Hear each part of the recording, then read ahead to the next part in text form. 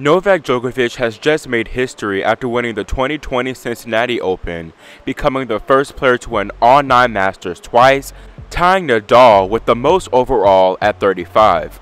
Ironically enough, Djokovic made headlines last night after he, Vasek Pospisil, and John Isner resigned from the ATP Council, breaking away from the tour as a whole to form the Professional Tennis Players Association.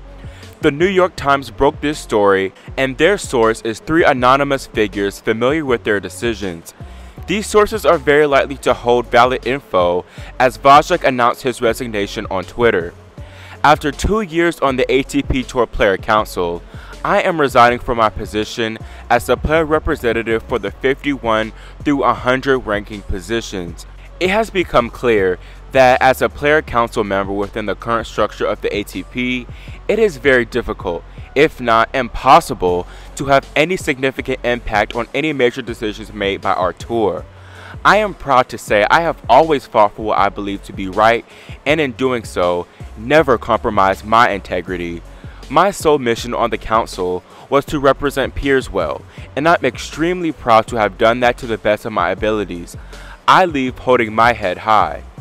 Speaking straight from the Times article, many details about the new group remain vague beyond its name, the Professional Tennis Players Association, and its intention to represent men's singles players in the top 500 and doubles players in the top 200.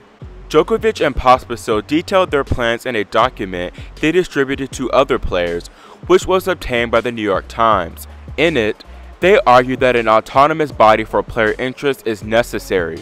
The ATP, founded 30 years ago, represents players in tournaments jointly, with both sides having seats on the governing boards for decisions. The goal of the PTPA is not to replace the ATP, but to provide players with a self-governance structure that is independent from the ATP and is directly responsive to players' members' needs and concerns. One glaring absence from the plan is the inclusion of women's players in the formation of the group. Pospisil has spoken eagerly last year about working together with female players. The idea appeared to gain steam as Pospisil led a large group, including Sloane Stephens and others, to urge the Grand Slam tournament to commit more money to athletes. The tournaments did not engage. Yet, as leaders of the men's and women's tours expressed in the spring that it might be mutually beneficial to merge the tours, especially in light of the financial troubles brought on by the coronavirus pandemic.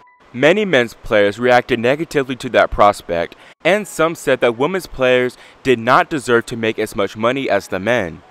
In a message to players this week, Pospisil said players in the new association would meet Saturday night and take a group photo to document the historic moment.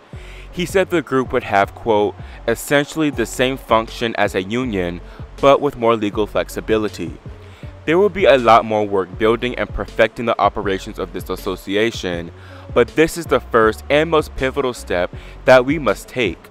He added, our voices will finally be heard, and we will soon have an impact on decisions that affect our lives and livelihoods. Gaudenzi, in a letter to players that was obtained by the Times, urged the athletes not to take lightly the ramifications of starting a new association, while acknowledging that no organizational structure is perfect. Gaudenzi framed the formation of a competing player organization as an existential threat to the ATP, and said the group should not expect to be recognized by the tournament. He argued that the action could threaten the power players already have within the sport. Some really big names in the sport, Rafael Nadal and Roger Federer, also spoke out in support of Gaudenzi, Rafa tweeting, the world is living a difficult and complicated situation. I personally believe that these are the times to be calm and work all of us together in the same direction. It is time for unity, not for separation. These are moments where big things can be achieved as long as the world of tennis is united. We all, players, tournaments, and governing bodies, have to work together. We have a bigger problem in separation, and disunion is definitely not the solution. Roger backed up his fellow legend, replying, I agree, Rafa.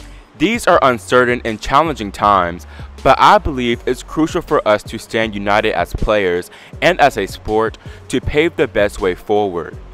Andy Murray also gave his thoughts on the new association, saying that he is not completely against it, but wants to give the current management some time, and isn't happy that the women are not included.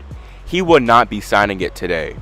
Much like Murray, Medvedev is considering it as well, saying, "I decided for myself to think more about it after the US Open.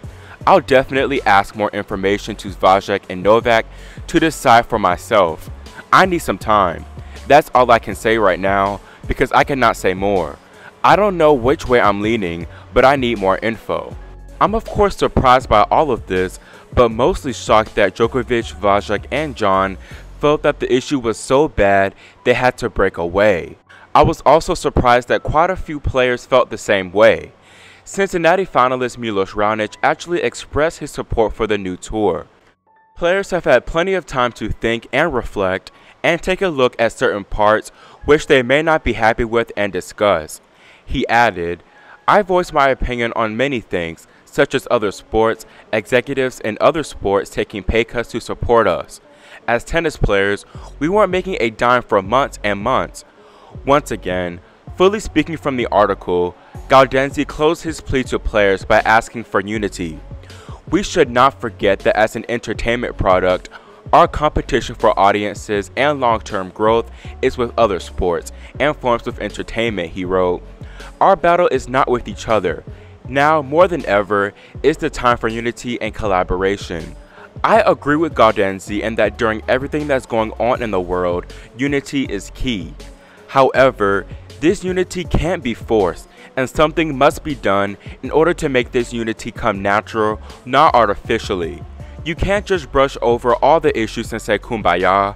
You have to make all the players feel at ease. That's all for this video, and let me know what you think about everything I discussed. Do you support Djokovic's ambition for a new association where the players have more control? Or do you side with Roger and Rafa and feel that unity is more important during these times? Leave your thoughts in the comment section below, and subscribe and click the notification bell so you're notified whenever we post new content. Thanks for watching, and we'll see you next time here on Grand Slam Tennis News Today.